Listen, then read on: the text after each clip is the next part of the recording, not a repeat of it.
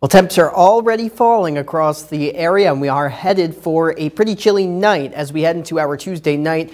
Teens already up through Snowshoe, the rest of the area in the 20s, and we will continue to see temps fall. We do have clouds across the area, but we can see them starting to clear from the northwest to the southeast. We will see some clearer skies as we head over the next several days, and as we head into tomorrow. We will start off the day cloudy, but we will end it much less cloudy. Temperatures tonight, though, teens across the area to start off our Wednesday. So bundle up heading out the door tomorrow. Winds are going to be out of the northwest, and that northwest wind, even though it'll be light, about 5 miles per hour, has us with a wind chill advisory up near Snowshoe.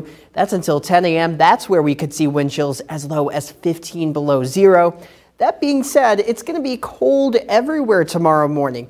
Dress for these temperatures on the bottom. That's the wind chill. The top temperature is the actual air reading, but this is what it's going to feel like. It's going to feel like 12 degrees at 12 p.m. at lunchtime on Wednesday. So really, you just want to layer on up, heading out the door on our Wednesday.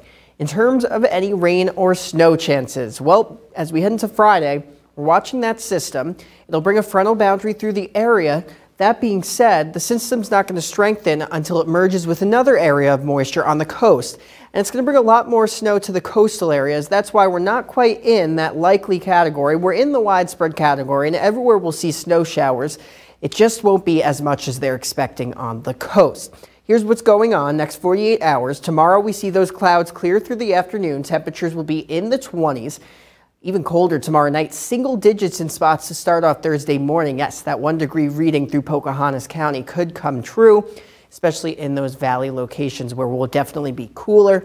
Going into Thursday, throughout the day, we start to see those clouds increase, but we also start to see a shift in the winds that bring these temps to up into the 30s. And there's our next system starting to bring snow showers on Friday.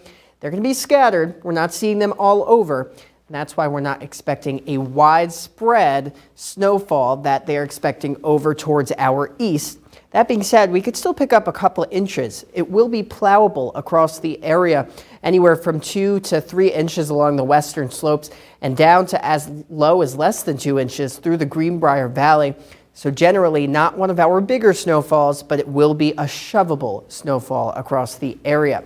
We are expecting warmer temperatures heading into February. So if you're looking for a taste of spring, it looks like we may have it for the beginning of February. Above average temperatures are forecasted for the eastern portion of the country. And it looks like as we head on this, as we take a look at the 7-day forecast, that we're already seeing those warmer temperatures begin to appear. We have to get through this cold air this weekend, but look at next week. We're already back into the 40s. We could even hit 50 degrees next week in some spots as we head into the beginning of February. We'll be right back.